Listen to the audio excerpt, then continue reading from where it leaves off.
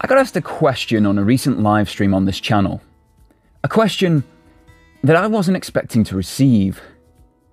The question was posed as a which is better scenario, so I expected two directly competing products to be placed before me. However, what was proposed to me were two services that I never classed as competing products, so I'd never thought about comparing them, let alone which was better than the other. I did give an answer on that stream, but the question stuck with me for a few weeks afterwards, and I want to visit it in more depth today, as I feel that it could be of use to you guys.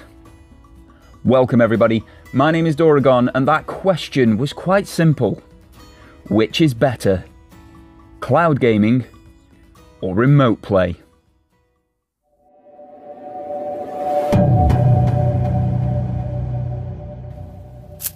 I had some initial musings. Like I said in the intro, they're not really competing products, these two. Or at least, that's what I initially thought. When you think about it in more depth, however, am I underselling both sides of the question? Both offer you access to a gaming library wherever you are. Both have provisos on how that is achieved, and both have compatibility and availability challenges. The more I have thought about it, the closer together cloud gaming and remote play actually seem. When you then add in the increased cost of living globally in 2022, and that many people are cutting costs where they can, both of these options are suddenly going head to head to offer some joy to the users for the best possible deal. So let's break down both to determine which I think is better as of May 2022. And let's start with cloud gaming. If you've been around this channel in the last couple of years, you'll know that I am a cloud gaming enthusiast. I know that as of this moment in time, however, no singular cloud gaming service can replace my PlayStation 5. Heck, they can't replace my PlayStation 4 or even my PlayStation Vita, which still sees regular use. What they do achieve at this moment in time is a superb complementary service to my console and mobile gaming. They also offer an excellent gateway for people looking to get into or back into gaming. I can get AAA titles from some of the best developers on the planet on my phone.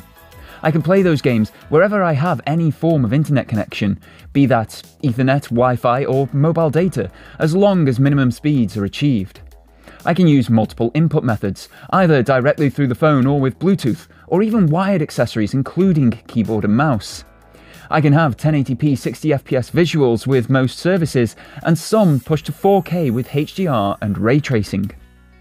But there are, of course, challenges. That internet connection is a big one, especially after a global pandemic.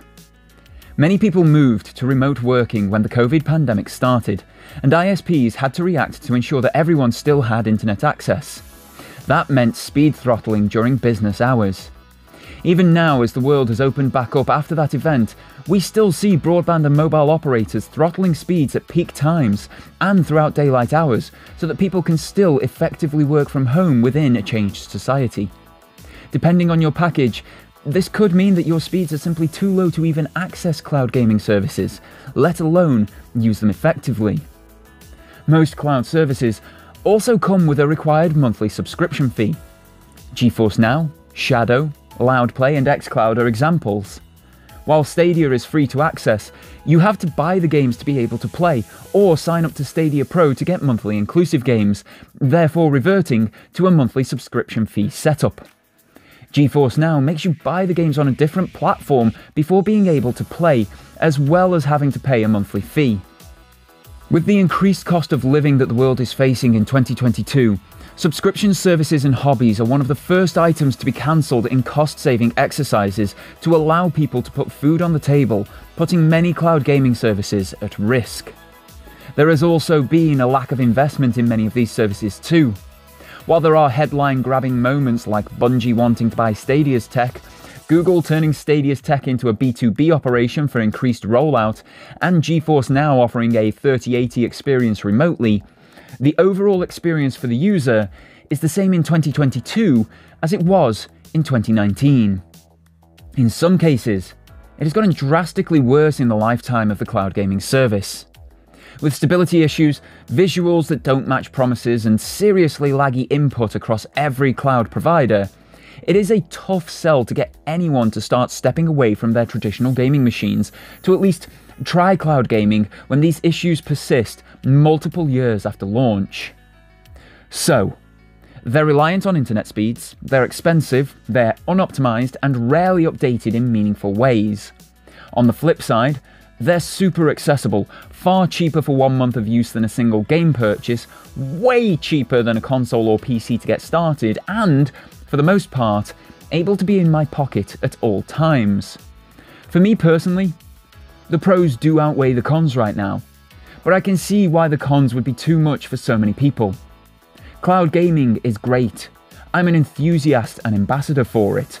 I'll fight the corner of the cloud gaming services, but more importantly, the cloud gamers themselves, which means that I can see that it needs more focus if it is to grow and be the next true gaming platform. The other service, therefore, is remote play. I recently put out a video on this channel about turning your phone into a mobile PlayStation using remote play. It's gone down rather well, and it's kind of where much of this conversation has stemmed from. So if you want to catch more content like that, a sub to the channel will make sure that you're kept up to date. My video was for PlayStation specifically, but they aren't the only ones to offer such an application. Remote play allows you to access your existing hardware and games from wherever you are over an internet connection. There are versions available for PlayStation, Xbox and Steam at the time of writing, and these can be accessed on a multitude of devices from mobile phones to PCs, with compatibility varying by provider. Remote play grants a mostly full console or Steam experience on the go. There are certain device settings that can't be changed while using the application, and certain services that don't work, such as PlayStation Now on the PlayStation side of things. But overall, you get the full home gaming experience remotely. Because the service accesses your personal hardware, all of your owned games, save data, accounts, payment settings and so on are all ready to go with no additional input required from yourself. You can even use the inbuilt mic on a phone or tab to join voice parties and play with friends online. Unlike cloud gaming, remote play requires 2 internet connections to work. One on the device that you will be playing remotely on, and one on the home device. This could either be very expensive or unreliable if using mobile data in a patchy signal area. Of course, if both connections are great, the experience will be great.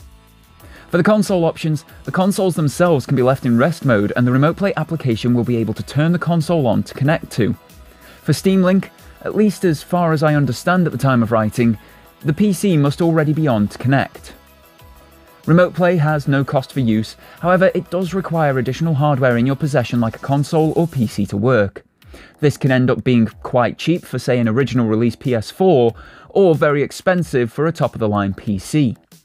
If you are already in possession of this hardware, however, remote play is a far cheaper and oftentimes more sensible option than any cloud gaming service due to it being your hardware, games and saves being accessed. So, it's free to access, with all of your existing games and save data available, but it requires 2 internet connections if used to its full extent and requires additional hardware outside of the app to operate at all. I use remote play regularly for gaming and recording. It is a powerful and wonderful tool, but I only use it on the PlayStation side of things because I don't have the money to afford an Xbox and PC as well. It shows there are limitations, but also massive positives for the service. So which is better? As with many things, the true answer to this question is dependent upon the user. So your answer could be totally different to mine. Just make sure to let me know your thoughts on the matter in the comments section below. In terms of what I think, it's a very tough choice. I use both services. I've used remote play since 2014 and I've used cloud gaming since 2020. Both options have their apps on my phone and tablet at all times. Though I'm not always subscribed to the cloud gaming options, thankfully a couple of those offer free-to-play options, meaning I don't always need to be subscribed. To go with a bit of a cop-out answer though, both have their place. I mean, look at these videos here. Destiny 2, a free game running on PS5 natively, remote play from the PS5, remote play from the PS4, and from Stadia. all doing the exact same activity. Which is which? Okay, PS4 only gets 30 frames per second, so that's a dead giveaway. But the others could all be the same system. The experience is the same in this game, wherever and however you play. Cloud, remote, or native, you are getting a solid Destiny game session.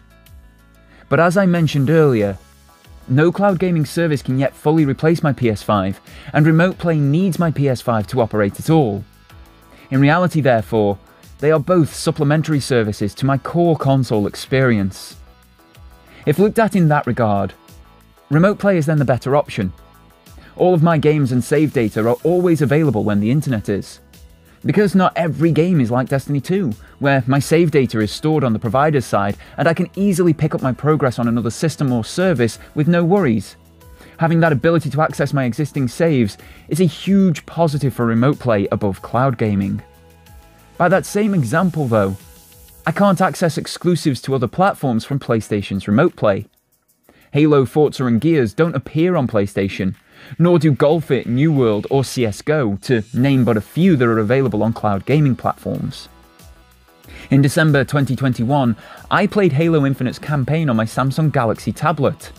That's a £70 game here in the UK if bought physically or digitally for Xbox platforms. But it was also included on xCloud for £10.99 per month. I finished the campaign within that billing month of that £10.99, so I got to experience everything the latest Halo had to offer, and more on the platform, for £10.99 over the course of a single month. While that is great value, I've barely touched xCloud since finishing that campaign, meaning a continued subscription is wasted money at that point, equating to the cost of a single game anyway. There is then the fact that many of the cloud services utterly suck in terms of resolution, stability, and frame rate. While some boast 4K visuals, they are restricted to their top-tier subscription service. Okay, that's only £8.99 a month for Stadia, which is one of the cheapest options. But that's £20 per month for GeForce Now's 3080 tier, which is prohibitively expensive at the best of times and only achieves 1440p, though it does claim 120 frames per second. For most of the time, most of the services top out at 1080p 60 frames per second, which is true for xCloud, Stadia's free option, GeForce Now Priority, PlayStation Now, though PS Now is super sampled to higher res through a console, and many more. Remote Play offers that same resolution and frame rate on a free application. All are beholden to the quality, speed and bandwidth of your internet connection, so mileage will vary drastically based on your internet infrastructure. Cloud gaming has an incredibly limited global rollout, with Stadia, xCloud, GeForce Now and PS Now collectively covering Japan, South Korea, Europe and North America, with a few outlying smaller countries getting limited support, whereas Remote Play is available in every market. I could go on with this back and forth, but we'll be here for quite some time if I do. Hopefully though, this is giving you some idea of why it is so difficult to say which service is best. If I'm looking in the microcosm of my own life, the pros and cons are too close to call a definitive winner. I have access to every service mentioned, phenomenal broadband and mobile data coverage and speeds, a next generation console, and now and then the spare cash for a month or two of a cloud subscription. I'm lucky to be able to experience all of these services, and all fill a different requirement for me from time to time. But if I take a more global view of this question, then the narrative shifts drastically. The big providers of cloud gaming offer their services in 4 definitive global regions. Now I say regions in that way because 2 that are mentioned are individual countries, not full global regions. Both Japan and South Korea would fall under the global region of Asia, meaning 3 global regions total have limited cloud gaming support. For the vast majority of worldwide users, therefore, there is only one option. One option that is dependent on a few factors, but one option that is available, works well, and offers a cloud gaming type experience for free. One option that is available on a multitude of devices across PlayStation, Xbox and the Steam platforms, and will therefore globally be crowned as the better service.